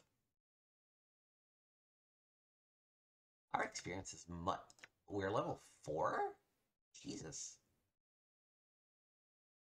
Alright, I think this is a good spot to call it. What was her name? Dionara. Oh. Sayonara, Dionara. So yeah, thank you for watching this first episode of our Planescape Torment playthrough for Classical Studies. Definitely a very good game. I can see why people like it. I still wish we figured out how to escape the mortuary yet. I guess, you know, back in the day, games had a much slower build-up. But I'm excited to keep going. In the meantime, thank you for watching this. Make sure you check out twitch.tv/gameswithnick, where we are playing every Tuesday and Thursday some games. Typically Tuesday is more of a more recent game, and Thursday is a retro game, but check out the current schedule. And then also make sure to check out the original channel that I had, youtube.com/@gameswithnick. Plenty of full playthroughs on there, even of some older stuff like the full Gabriel Knight series, and some good point-and-click adventures. Yeah, so the nameless one here says goodbye to you. Thank you for watching, and this is Nick signing off saying, let's keep retro playing together.